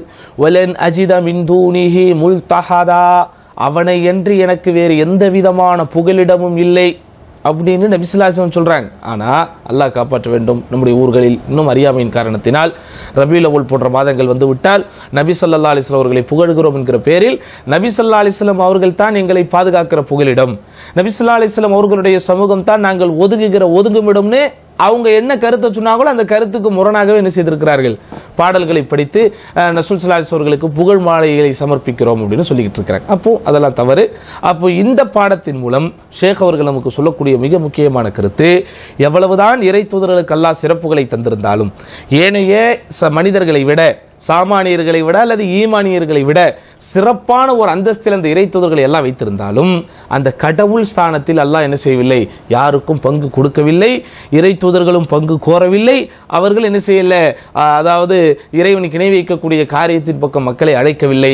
மாறாக எங்களுக்கு நாங்களே சக்தி பெற மாட்டோம், எங்களுக்கு நாங்களே நன்மைகள் செய்து கொள்ள முடியாது, எங்களுக்கு நாங்களே ஏற்படக்கூடிய தீமைகளை தடுத்து கொள்ள முடியாது அப்படின்னு என்ன செஞ்சாங்க அவங்க, அல்லாஹ்வுடைய அந்த தெய்வீகத்தை, அல்லாஹ்வுடைய அந்த படைத்து பரிபாலிக்கும் ஆற்றலை தான் மக்களுக்கு சொன்னார்கள் அப்படிங்கிறத நம்ம புரிஞ்சுக்கணும். அடுத்து பாருங்க, அடுத்து என்ன, அப்ப இறை தூதர்கள் அனைவரும் அவர்களுக்கு அல்லாஹ் சுப்ஹானஹு வ தஆலா வஹியை கொடுத்திருக்கிறான் என்கிற அடிப்படையில் சிறப்பிக்கப்பட்டவர்களாக இருக்கிறார்கள். அதிலே 5 இறை தூதர்களுக்கு பிரத்யேகமான மேன்மைகள் இருக்கிறது. என்னதான் அவர்களுக்கு மேன்மைகளும் சிறப்புகளும் அந்தஸ்துகளும் இருந்தாலும் கடவுள் ஸ்தானத்தில் அந்த இறை தூதர்களை கொண்டு போக கூடாது. அதே நேரத்தில் அவர்களை நாம், அதாவது நம்மை போன்ற மனிதர்கள் படைப்பு தான் என்றாலும் நம்மை போன்ற சாதாரணமான சக மனிதர்கள் நினைச்சிடக்கூடாது. அதுவும் ரொம்ப முக்கியம். அதாவது இறை தூதர்கள் தங்களை குறித்து சொல்லும் போது, இறை தூதர் ஸல்லல்லாஹு அலைஹி வஸல்லம் அவர்களை தங்களை குறித்து சொல்லும் போது மா அன இல்லா பஷரும் மிஸ்லு, நான் உங்களை போன்ற ஒரு மனிதனை என்று வேறு இல்லைன்னு சொன்னாங்க. அது படைப்பு என்கிற ரீதியில், படைப்பு என்கிற ரீதியில் அல்லாஹ் சுப்ஹானஹு வ தஆலா இறை தூதர்களை மனித படைப்பாகத்தான் வைத்திருக்கிறான். ஆனால் அதற்காக அவர்களை நம்மை போன்ற சாதாரண ஒரு கேட்டகரியிலும் வைத்து விடக்கூடாது. நவுது பில்லா, அதுவும் பெரிய தப்பு. சரிதானா? அதுதான் ஷேக் அவர்கள் சொல்கிறார்கள், வனுமினு பிஅன்னஹும் அபீதும் மின் இபாதில்லாஹ், நாம் நம்ப வேண்டும் அந்த இறை தூதர்கள் அல்லாஹ்வின் அடியார்களில் வணக்கசாலிகளான அடியார்கள். அக்ரமஹுமுல்லாஹு தஆலா பிர்ரிசாலா, தூதுத்துவத்தை கொண்டு அல்லாஹ் அவர்களை கண்ணியப்படுத்தி இருக்கிறான்.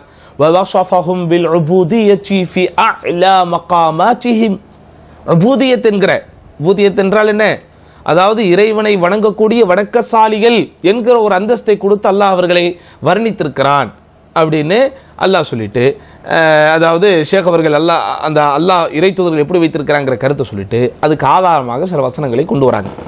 இங்கே அதே மாதிரி தான் ஷேக்குடைய மன்ஹஜை பாருங்க. ஷேக்குடைய மன்ஹஜ், அதாவது இறை தூதர்கள் சம்பந்தப்பட்ட எந்த விஷயத்தை சொன்னாலும் முதலில் நூஹ் அலைஹிஸ்ஸலாம் அவர்களை பற்றி சொல்லப்படக்கூடிய கருத்தை சொல்லிட்டு அதுக்கப்புறம் முஹம்மது ஸல்லல்லாஹு அலைஹி வஸல்லம் அவர்களை பற்றி சொல்லப்படக்கூடிய கருத்தை சொல்லுவாங்க. ஏன்னா ஃபர்ஸ்ட்ல உள்ளவருக்கும் லாஸ்ட்ல உள்ளவருக்கும் என்ன ரூல் தான் அதுதான் இடையில உள்ளவங்களுக்கும். விளங்குதா உங்களுக்கு? நம்ம ஒரு சிஸ்டத்தை, ஒரு புரோட்டோகால் சிஸ்டத்தை பார்த்தோம்னா ஃபர்ஸ்ட் செகண்ட் தேர்டு அப்படின்னு வரும்போது 100 பேர் இருப்பாங்கன்னா ஃபர்ஸ்ட்ல உள்ளவரையும் லாஸ்ட்ல உள்ளவரையும் சொன்னா போதும். ஏன், ஃபர்ஸ்ட்ல உள்ளவருக்கும் லாஸ்ட்ல உள்ளவருக்கும் என்ன நல்லா இருக்குதோ அதான் இடையில உள்ளவங்களுக்கு. அதே மாதிரி தான் ஷேக் அவர்களுடைய மாஷா அல்லாஹ் அந்த தொகுப்பினுடைய போங்கு எப்படி இருக்கு, எந்த ஒரு கொள்கையை நிறுவுவதற்கும் நிரூபிப்பதற்கும் முதல்ல அந்த ரசூல்மார்களில் முதன்மையானவராக இருக்கிற நூஹ் அலைஹிஸ்ஸலாம் அவர்களை பற்றி சொல்லிவிட்டு அந்த இறை தூதர்களில் இறுதி வடிவமாக இருக்கிற நபி ஸல்லல்லாஹு அலைஹி வஸல்லம் பற்றி சொல்லிட்டு சாப்டர் க்ளோஸ் பண்ணிடுவாங்க. ஏன், இவங்க 2 பேரை பத்தி நம்ம தெரிஞ்சுக்கிட்டா போதும், இடையில உள்ள எல்லாருக்கும் அதே ரூல் தான். அப்ப அதனால தான் இறை தூதர்கள் என்னதான் மனித படைப்பாக இருந்தாலும் ஏனையவர்களை காட்டிலும் இறைவனை வணங்குகிற விஷயத்தில், இறைவனுக்கு கட்டுப்படுகிற விஷயத்தில் அவர்கள் சிறப்பிற்குரியவர்களாக அல்லாஹ் அவர்களை வைத்திருக்கிறான் அப்படிங்கிற அந்த கருத்தை நிலைநிறுத்துவதற்கு என்ன செய்யறாங்க, நூஹ் அலைஹிஸ்ஸலாம் அவர்களை பற்றி சொல்லப்படக்கூடிய அந்த ஒரு வசனத்தை சொல்லுகிறார்கள். அதுல பாருங்க, ذُرِّيَّةَ مَنْ حَمَلْنَا مَعَ نُوحٍ إِنَّهُ كَانَ عَبْدًا شَكُورًا, நூஹ் அலைஹிஸ்ஸலாம் அவர்களோடு, நூஹோடு நாம் அந்த கப்பலில் ஏற்றி வைத்த சந்ததிகள் இவர்கள். இது சூரத்துல் இஸ்ரா 17வது அத்தியாயத்தில் 3வது வசனத்தில் நூஹ் அலைஹிஸ்ஸலாமுடைய உம்மத்தை பற்றி அல்லாஹ் சொல்லும்போது அந்த ஆரம்ப வாசகத்தில் சொல்லிவிட்டு அந்த வசனத்தின் இறுதி பகுதி பாருங்க, இன்னஹு கான அப்தன் ஷக்கூரா, அவர் இறைவனுக்கு நன்றி பாராட்டக்கூடிய நல்லடியாராக இருந்தார். இது இறை தூதர் நூஹ் அலைஹிஸ்ஸலாம் அவங்களுக்கு கொடுத்த சிறப்பு. முஹம்மது ஸல்லல்லாஹு அலைஹி அவர்களுக்குரிய சிறப்பு பாருங்க. 25வது அத்தியாயத்தின் 1வது வசனம். தபாரக்கல்லதி நஸ்ஸலல் ஃபுர்கான அலா அப்திஹி லியகூன லில் ஆலமீன நதீரா. தபாரக், அல்லாஹ் தூய்மையானவன். தபாரக் என்றால் தூய்மையானவன் அர்த்தம். அல்லதி நஸ்ஸலல் ஃபுர்கான், அவனே ஃபுர்கானை இறக்கி வைத்தான். ஃபுர்கான் என்பது நேற்றைய பாடத்தில் நம்ம பார்த்தோம். குர்ஆனுடைய இன்னொரு பெயராகவும் ஃபுர்கான் அறியப்படுகிறது. அல்லது நன்மையையும் தீமையையும் பிரித்தறிவிக்கக்கூடிய நூல் என்கிற சிறப்பையும் அது பெறுகிறது. அலா அப்திஹி, தன்னுடைய அடியாரின் மீது. எப்படி அல்லாஹ் சுப்ஹானஹு வ தஆலா விஸ்வாசங்களை சொல்றான், தன்னுடைய அடியாரின் மீது. அப்ப இறை தூதர்களுக்கு எவ்வளவுதான் உச்சக்கட்ட சிறப்புகள் இருந்தாலும் அல்லாஹுவின் முதன்மையான அடியார்கள் என்பதுதான் அவர்களுக்கு இருக்கக்கூடிய ஆகப்பெரிய ஒரு உயர்வான ஒரு வர்ணனை. அதனால தான் நபி ஸல்லல்லாஹு அலைஹி வஸல்லம் அவர்கள் ஒரு சபையில் வந்துகிட்டு இருக்கும்போது சில பேர் அவர்களை புகழ்ந்து வார்த்தைகள் சொல்லும்போது, எங்களில் சிறந்தவரே, எங்களில் சிறந்தவர் பெற்ற பிள்ளையே, எங்களில் கண்ணியமானவரே, எங்களில் கண்ணியமானவரின் வாரிசே அப்படின்னு பாராட்டி சொல்லும்போது நபி ஸல்லல்லாஹு அலைஹி வஸல்லம் அவங்களை ஸ்டாப் பண்ணி தடுத்து, என்னை நீங்கள் பாராட்டுவதாக இருந்தால் என்னை அல்லாஹ்வின் அடிமை என்று சொல்லுங்கள். அப்போ அல்லாஹ்வின் அடிமை என்பதுதான் உச்சக்கட்டமாக இறை தூதர்களுக்கு இருக்கக்கூடிய அந்த சிறப்பு. அதே போன்று வக்கால ஃபிருசுலின் ஆஹரின், ஏனைய இறை தூதர்களை பற்றி அல்லாஹ் சொல்லும்போது சூரத்து சாத் 38வது அத்தியாயத்தின் அதாவது 45வது வசனம் 17வது வசனம் இது எல்லாத்துலேயும் வருது. இப்போ 45வது வசனத்தில் எல்லாத்தையும் பற்றி ஒதுக்குர் இபாதனா இப்ராஹீம் வ இஸ்ஹாக வ யக்கூப உலில் ஐதி வல் அப்ஸார் அப்படின்னு இப்ராஹிம் அலைஹிஸ்ஸலாம் பற்றி, இஸ்ஹாக் அலைஹிஸ்ஸலாம் பற்றி, யாக்கூப் அலைஹிஸ்ஸலாம் பற்றி அவர்களெல்லாம் சிறந்தவர்களாக, அகப்பார்வை கொண்டவர்களாக, பேணுதல் மிக்கவர்களாக, நம்முடைய அடியார்களாக திகழ்ந்தவர்கள். அதே போன்று ஒதுக்குர் அப்தனா தாவூத தல் ஐதி இன்னஹு அவ்வாப், இறைவனின் பக்கம் மீளும் தன்மை கொண்ட இறை அடியாராக, இறையச்சம் கொண்டவராக, பேணுதல் மிக்கவராக நம்முடைய அடியார் தாவூத் அலைஹிஸ்ஸலாம் இருந்தார். அதே போன்று வஹப்னா லி தாவூத சுலைமான நிஅமல் அப்து இன்னஹு அவ்வாப், சுலைமான் அலைஹிஸ்ஸலாத்தை பற்றி, தாவூத் அலைஹிஸ்ஸலாம் பற்றி. அதே போன்று ஈசா அலைஹிஸ்ஸலாம் அவர்களை பற்றி இன்ஹுவ இல்லா அப்துன் அன்அம்னா அலைஹி வ ஜஅல்நாஹு மஸலன் லி பனி இஸ்ராயில், அவர் ஒரு அடிமையே அன்றி வேறில்லை, அவர் மீது நாம் அருள் புரிந்திருக்கிறோம், மேலும் அவரை பனி இஸ்ரவேலர்களுக்கு ஒரு உதாரணமாக ஆக்கியிருக்கிறோம். அப்போது இந்த மேற்கண்ட இந்த வசனங்கள் இது 17வது அத்தியாயத்தின் 3வது வசனம், 25வது அத்தியாயத்தின் 1வது வசனம், 38வது அத்தியாயத்தின் 45வது வசனம், அதே போன்று 38வது அத்தியாயத்தின் 17வது வசனம், அது 30வது வசனம், மேலும் 43வது அத்தியாயத்தின் 59வது வசனம். இந்த வசனங்கள் எல்லாத்தையும் நீங்கள் படித்து பார்த்தீங்கன்னா ஒரு பேருண்மையை விளங்கிக் கொள்வீர்கள். எல்லா இறை தூதர்களையும் அல்லாஹ் தன்னுடைய அடிமைகள் என்று தான் குறிப்பிடுகிறார், தன்னுடைய அடியார்கள் என்று தான் குறிப்பிடுகிறார். அப்போ இதிலிருந்து நமக்கு என்ன விளங்குது? இறை தூதர்கள் எந்த சூழ்நிலையிலும் இறைவனுக்கு ஒப்பாக ஆக்கப்பட மாட்டார்கள், ஆக்கப்படக்கூடாது.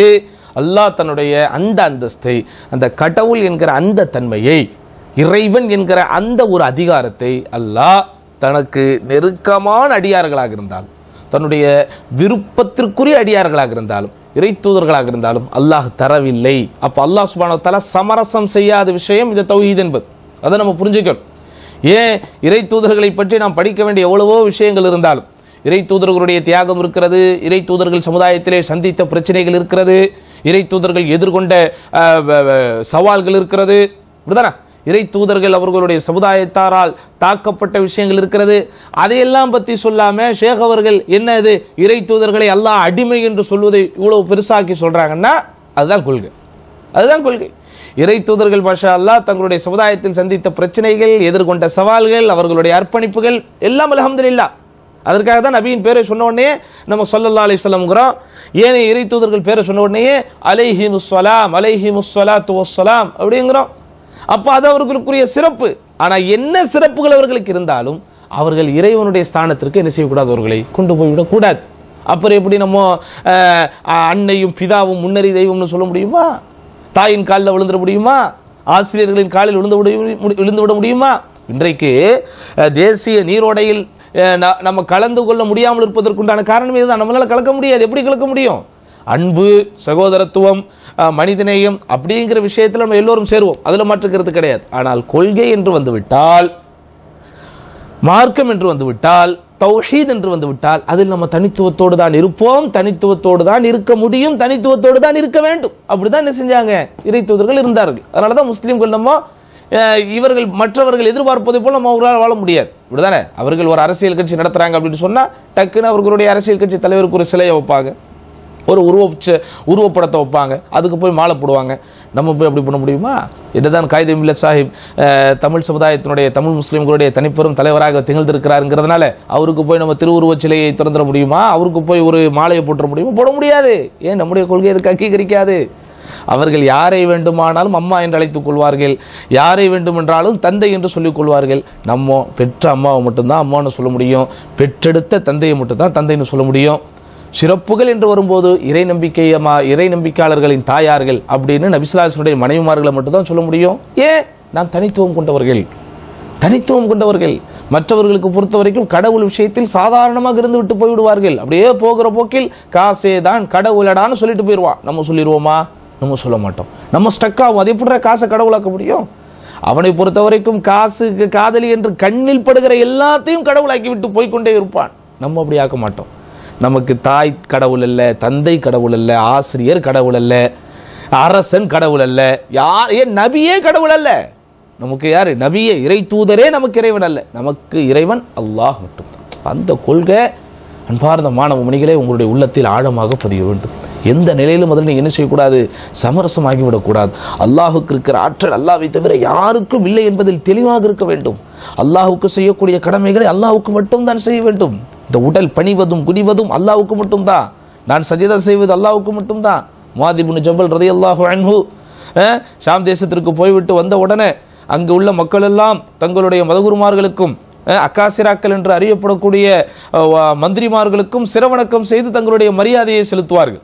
அவர் மைண்டில் போய் படுது, என்னடா இவங்களுக்கு போய் இவங்க இப்படி மரியாதை செலுத்துறாங்க, இவங்க எல்லாத்தையும் விட 1000 மடங்கு உயர்ந்தவர் அன்னலார் ஸல்லல்லாஹு அலைஹி வஸல்லம், அவங்களுக்கெல்லாம் இந்த மரியாதை போகிறதுக்கு கரெக்டாக இருக்கும் அப்படின்னு நினச்சி மதீனாவுக்குள்ளே வந்த உடனே ரசூல் ஸல்லல்லாஹு அலைஹி வஸல்லம் அவர்கள் இவங்களை வரவேற்கிறதுக்கு தயாராக இருக்கும்போது டக்குன்னு போய் ரசூலுல்லாஹ்வுடைய காலில் விழ பார்க்குறாரு. அல்லாஹ்வின் தூதர் ஸல்லல்லாஹு அலைஹி வஸல்லம் தடுக்கிறாங்க. முஆத், என்ன காரியம் செய்ய பார்த்தாங்கிறாங்க. உடனே அல்லாஹ்வுடைய தூதரே, அங்கே உள்ளவர்கள் தங்களுடைய அரசர்களுக்கும் மதகுருமார்களுக்கும் சிரவணக்கம் செய்து தங்களுடைய மரியாதையை காட்டுகிறார்கள், அவர்கள் எல்லோரையும் விட நீங்கள் சிறந்தவர் அல்லவா அப்படின்னு ஒரு பாயிண்ட்டை சொல்றாங்க. உடனே ரசூல் ஸல்லல்லாஹு அலைஹி வஸல்லம் சொல்றாங்க, நோ, இஸ்லாத்தில் இது கூடாது. நான் இந்த உலகத்தில் ஒரு மனிதன் இன்னொருவனுக்கு சிரம் பணிவதை மட்டும் அனுமதி கொடுத்திருந்தால் அமர்த்து ரஜுல ஐ யஸ்ஜுத லி உம்மி வ அமர்த்துல் மர்அத அன் தஸ்ஜுத லி ஜௌஜி. ஒரு ஆணை அவனுடைய தாயின் காலில் விழ சொல்லி இருப்பேன், ஒரு பெண்ணை அவளுடைய கணவனின் காலில் விழ சொல்லி இருப்பேங்க. அப்போ காலில் விழுவது நம்முடைய கலாச்சாரம் அல்ல. ஆனால் நம்ம ஊரில் காலில் விழுந்தால்தான் சிஎம் ஆக கூட ஆக முடியும். காலில் விழுந்தே நம்முடைய ஊரில் நிறைய பேர் சிஎம் ஆகி இருக்கிறார்கள். நம்ம அப்படி கிடையாது. பிஎம் என்ன, இந்த உலகத்துக்கே ஆட்சி செய்யக்கூடிய பதவி என்னை தேடி வருதுன்னாலும் நான் யாருடைய காலிலும் விழமாட்டேன். அதுதான் நம்ம கொள்கை. அப்போ அந்த மாதிரி கொள்கையில் நம்ம எப்போ ஸ்ட்ராங் ஆவோம்னா, இவ்வளவு சிறப்புகள் கொண்ட நபிமார்களுக்கு அல்லாஹ் அவனுடைய அந்த ஆன்மீக அந்த தெய்வீக சக்திகளை பங்கு கொடுக்கலன்னு உடனே மற்றவர்களை நம்ம எப்படின்னு என்ன செய்யணும், சிந்தித்து பார்த்து கொள்ள வேண்டும். அடுத்து என்னது, இந்த இறை தூதர்கள் மீது நம்பிக்கை கொள்ளக்கூடிய அம்சத்தில் மிக முக்கியமாக நாம் கவனிக்க வேண்டியது வனுமினு பி அன்னல்லாஹ தஆலா ختمர் ரிசாலாத்தி பிரிசாலத்தி முஹம்மதின் ஸல்லல்லாஹு அலைஹி வஸல்லம். அல்லாஹ் இறை தூதர் முஹம்மது ஸல்லல்லாஹு அலைஹி வஸல்லம் அவர்களுடைய தூது செய்தியை கொண்டு தூதுத்துவத்திற்கு முடிவு கட்டிவிட்டான். வ அர்ஸலஹு இலா ஜமீஇன் நாஸ், அந்த இறை தூதரை அல்லாஹ் மனிதகுலம் அனைத்திற்கும் அனுப்பி வைத்திருக்கிறான். அதாவது இது ஒரு லாஜிக்கான ஒரு விஷயம். அது ஏன் நபி ஸல்லல்லாஹு அலைஹி வஸல்லம் முன்பு அனுப்பப்பட்ட இறை தூதர்களை கொண்டு அல்லாஹ் தூதுத்துவத்திற்கு முடிவு கட்டாம நபி ஸல்லல்லாஹு அலைஹி வஸல்லம் தூதுத்துவத்தை கொண்டு முடிவு கட்டி இருக்கிறான் அப்படின்னா, நபி ஸல்லல்லாஹு அலைஹி வஸல்லம் அல்லாஹ் எல்லா சமுதாயத்திற்கும் தூதராக அனுப்பினான். அப்ப எல்லா சமூகத்திற்கும் ஒரு தூதராக அனுப்பப்பட்டு விட்டாலே இனி எந்த சமூகத்துக்கு இன்னொரு தூதர் தேவை கிடையாது. இப்படிதானே? எந்த ஒரு சமூகத்திற்கு தூதர் வரவில்லையோ அந்த சமூகத்திற்கு தூதர் வேணும். ஆனால் இறை தூதர் ஸல்லல்லாஹு அலைஹி வஸல்லம் அல்லாஹ் அரபுலகத்தில் ஒரு தூதராக தேர்ந்தெடுத்தாலும் அரபுலகத்திற்கான ஒரு தூதராக மட்டும் அவர் இல்லை, ஒட்டுமொத்த உலகத்திற்காக ஒரு தூதராக அவர் இருந்ததனால் அவரை கொண்டு அல்லாஹ் என்ன செய்து விட்டான், அந்த தூதுத்துவத்தை முடித்து விட்டான். 7வது அத்தியாயம் 158வது வசனத்தை படிக்கும் போது அது நமக்கு தெளிவாகவே தெரியும்.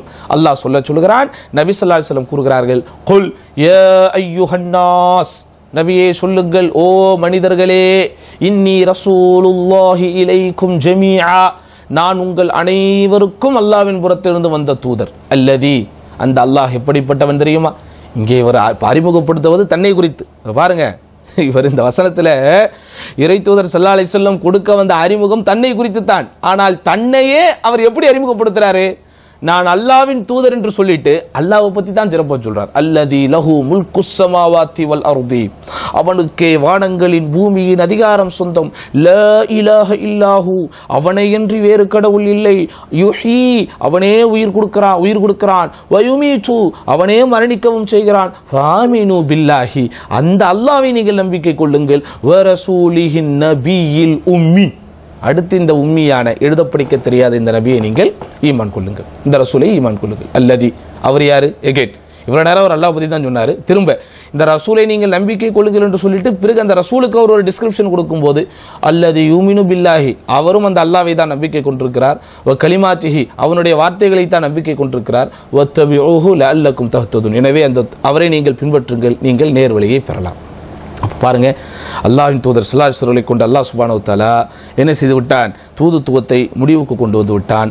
அப்ப அந்த இறை தூதர் ஸல்லல்லாஹு அலைஹி வஸல்லம் உலக மக்கள் அனைவருக்கும் இறை தூதராக அனுப்பப்பட்டிருக்கிறேன் என்கிற செய்தியை சொல்லும் போதும் அல்லாஹ்வை தான் அவர் முன்னிலைப்படுத்துகிறார் அப்படிங்கிற விஷயத்தை நம்ம பார்க்கும்போது, அப்போ இந்த பாடத்தில் ஒவ்வொரு பக்கமும் அல்லது ஒவ்வொரு வாசகமும் நமக்கு விளங்க செய்வது என்னன்னு சொன்னா, அல்லாஹ்வுக்கு இணையாக யாரையும் ஆக்கக்கூடாது, அல்லாஹ்வைத்தான் நம்ம முன்னிலைப்படுத்தணும், அல்லாஹ்வை முற்றிலுமாக சார்ந்திருக்கணும், அல்லாஹ் தான் வணக்கத்திற்குரியவன் அப்படிங்கிற அந்த ஈமான் உள்ளத்துல அட்டி ஆழத்திலே போவதுதான் இந்த அகீதாவை பற்றி நாம் படிப்பதற்குண்டான காரணம் அப்படிங்கிறத என்ன செய்யணும்? புரிந்து கொள்ள வேண்டும். அடுத்து, இஸ்லாம் என்பது அல்லாஹ்வுடைய மார்க்கம், அதுல நமக்கு எந்த விதமான மாற்று கருத்து கிடையாது. ஆனா அந்த இஸ்லாம் வேறு, முஹம்மது ஸல்லல்லாஹு அலைஹி வஸல்லம் ஷரியா வேறு அப்படிங்கிற பார்வை நமக்கு வந்துவிடக்கூடாது.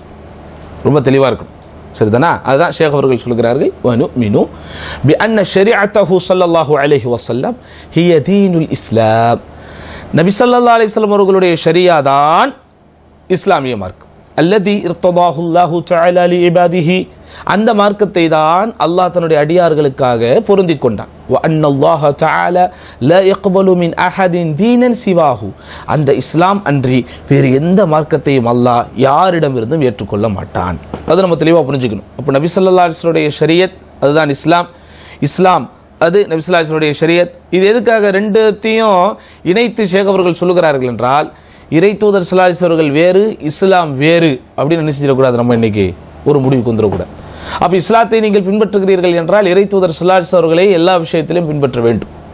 நாம் எதை செய்வதாக இருந்தாலும், எதை நிலைநாட்ட விரும்பினாலும், எதை இந்த பூமியில் நாம் நிறைவேற்ற விரும்பினாலும் இறை தூதர் ஸல்லல்லாஹு அலைஹி வஸல்லம் வழியில் நின்று நிறைவேற்றினால் தான் அது இஸ்லாமாக கருதப்படும்.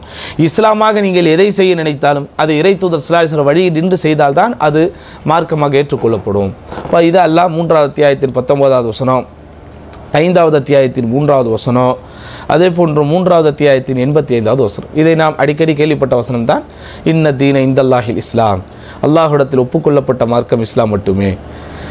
அல்யோ மக்மல்து லக்கும் தீனக்கும், இன்றைய நாள் உங்களுடைய மார்க்கத்தை நான் உங்களுக்கு பரிபூரணப்படுத்தி விட்டேன், முழுமைப்படுத்தி விட்டேன். வாத்மம்து அலைக்கும் நியமத்தி, என்னுடைய அருட்கொடைகளை பூர்த்தியாக்கி விட்டேன். வரதீது லக்குமுல் இஸ்லாம தீனன், இஸ்லாமை மார்க்கமாக நான் உங்களுக்கு பொருந்தி கொண்டேன்.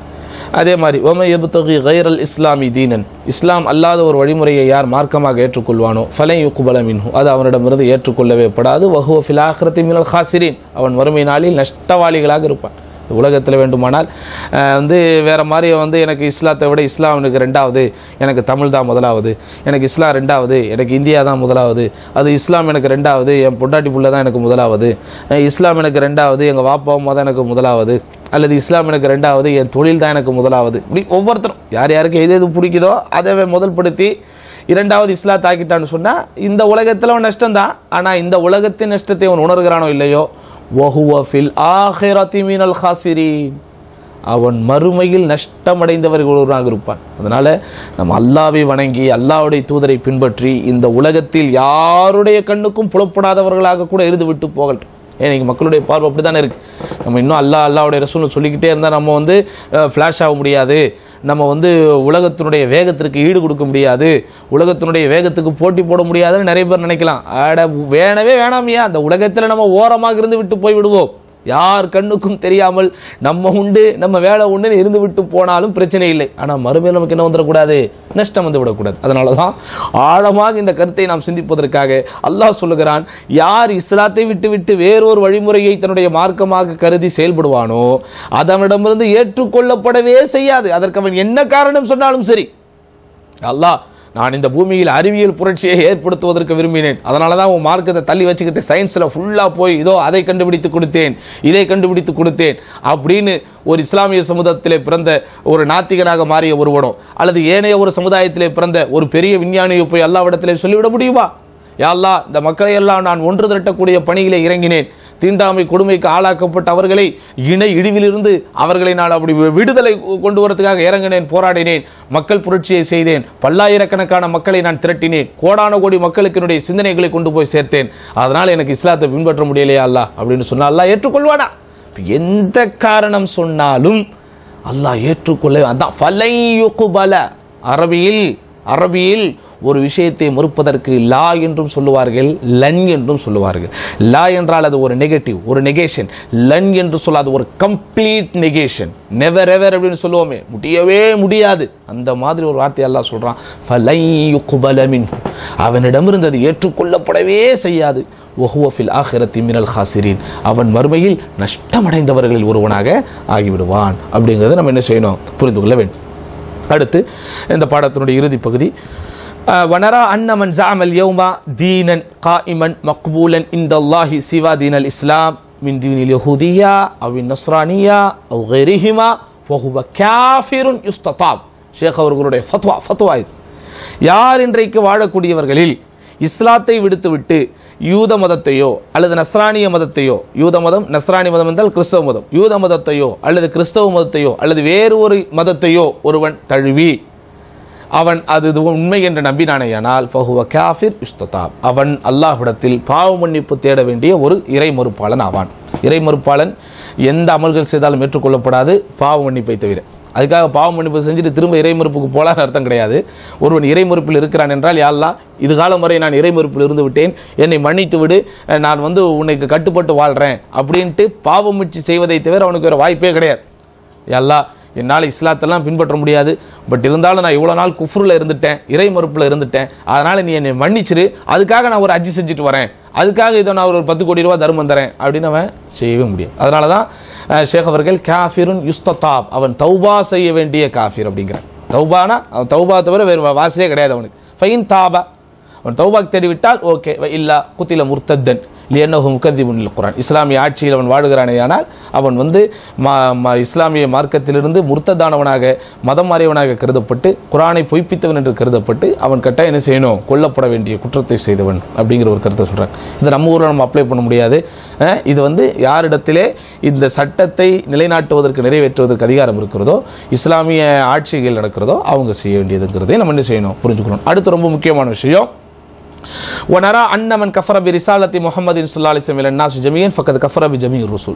யார் ஒருவன் அல்லாஹ்வின் தூதர் ஸல்லல்லாஹு அலைஹி வஸல்லம் ரிசாலத்தை, ரசூல் ஸல்லல்லாஹு அலைஹி வஸல்லம் தூதுத்துவத்தை மறுப்பானோ அவன் எல்லா தூதுத்துவங்களையும் மறுத்தவன் ஆவான்.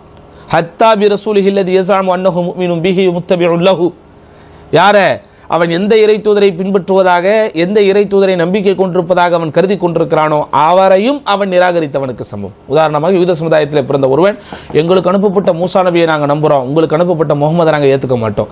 கிறிஸ்தவ சமுதாயத்தில் இருக்கிற ஒருவன், நாங்கள் ஈசாவை ஏற்றுக்கொள்வோம், முகமதை ஏற்றுக்கொள்ள மாட்டோம் அப்படின்னு சொன்னால், அவன் ஏற்றுக்கொள்கிறோம்னு சொன்னாலும் சரி, அவன் மறுத்தது முகமது நபியை மட்டுமல்ல, அவன் சம்பந்தப்பட்ட இறை தூதரையும் சேர்த்துத்தான். அதுக்கு உதாரணம் பாருங்க, எவ்வளவு ஒரு ஆழமான ஒரு இஸ்திம்பாத்னு சொல்லுவாங்க. இதுக்கு இஸ்திம்பாத்னா மார்க்க சட்டத்தை எவ்வளவு ஆழமாக புரிந்து கொள்கிறார்கள் பாருங்க.